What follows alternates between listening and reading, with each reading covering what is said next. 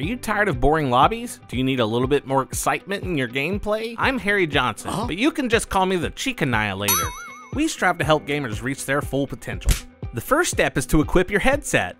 Remember, the cheaper, the better. You'll want to sound like complete and utter dog shit while you're being toxic to really throw your new friends over the edge. Second, you'll want to open a game of your choice and join in on a lobby within the game chat. Third, start friendly. Ask a few questions, and when you get to an answer you don't like, snap like a raging bull and tell them they're an utter useless piece of dog shit. In our next example, we'll show you how to effectively execute step 3. Remember, when you first join up, bait them with a friendly attitude.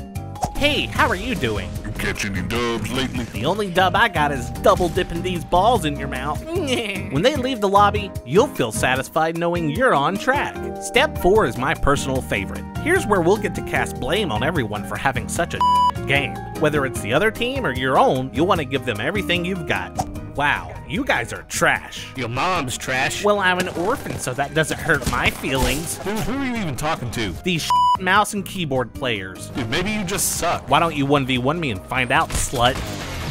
Did you just call me a slut? Did I stutter, you piece of Hey, ready up. Oh wow, a girl gamer. Yeah. Alright team, looks like we know who isn't driving today. Step 5. This one is the easiest. When someone says GG's, remember it stands for Gluck Gluck.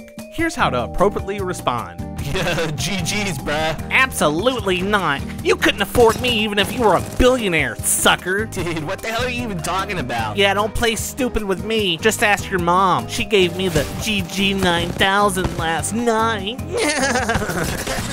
Bonus tip. Try using our term, GSYG. When they ask what that means, simply say, go screw yourself, goober. And that concludes our training. We hope that you are well equipped to pass the test. Let us know if you've acquired your asshole certificate in the comments below. And remember, GSYG.